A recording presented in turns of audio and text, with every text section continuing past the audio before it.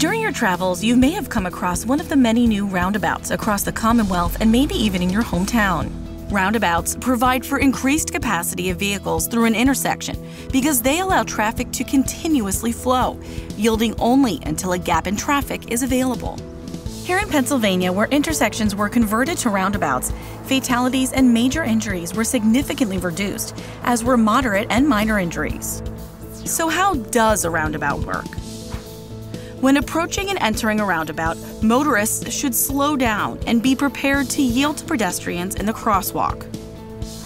Once at the yield line, motorists should look left to check for approaching traffic within the roundabout. Remember, circulating traffic has the right of way. When there is a safe gap, motorists may enter the roundabout.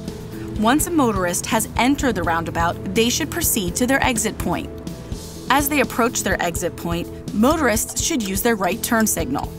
Upon exiting the roundabout, motorists must be aware of pedestrians and be prepared to yield to those on the crosswalk. How do multi-lane roundabouts work? Multi-lane roundabouts work similar to single-lane roundabouts. The only difference is picking the correct lane prior to entering the roundabout. If a motorist wants to make a right turn, they must be in the right lane unless otherwise marked. Motorists wishing to travel straight may be in either lane unless otherwise marked.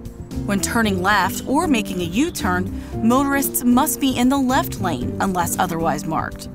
Once a motorist is in the proper lane for the direction they wish to go, they may approach, circulate, and exit the roundabout as they would a single-lane roundabout. Do not change lanes within the circulating roadway. Motorists using the inside lane should only cross the outside lane upon entry and exit. What should you be prepared for when driving in a roundabout? Motorists should be prepared for anything, especially emergency vehicles, large trucks, bicyclists, and pedestrians. When emergency vehicles are approaching, do not enter the roundabout. Pull to the side.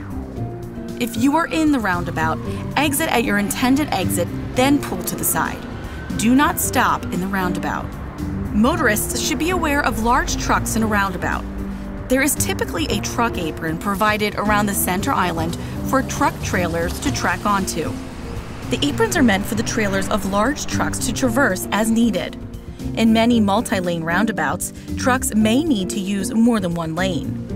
Motorists should not attempt to pass trucks in a roundabout. Motorists should watch for bicyclists, as they may maneuver through the roundabout as either a pedestrian or a vehicle. Motorists must never overtake a bicyclist in a single-lane roundabout and must help keep pedestrians safe. So how do pedestrians and bicyclists navigate a roundabout? Pedestrians should always use the sidewalks and look to the left for approaching vehicles when they've reached the crosswalk. When vehicles yield, cross the street to the area between the splitter islands. It provides a refuge between opposing lanes of traffic. Finally, look right for approaching vehicles, and when vehicles yield, cross the remaining lanes of traffic. Pedestrians should never cross within the circulating roadway. When bicyclists approach a roundabout, they have options. They may occupy the appropriate lane and navigate the same as motorized traffic, going in the same direction following the same rules. They should use right turn hand signals when necessary and occupy the middle of the lane. They should not hug the curb. Cyclists may also walk their bicycles around the roundabout within marked pedestrian crosswalks. Thank you for taking the time to learn more about Pennsylvania's modern roundabouts. Learn more about roundabouts at penndot.gov.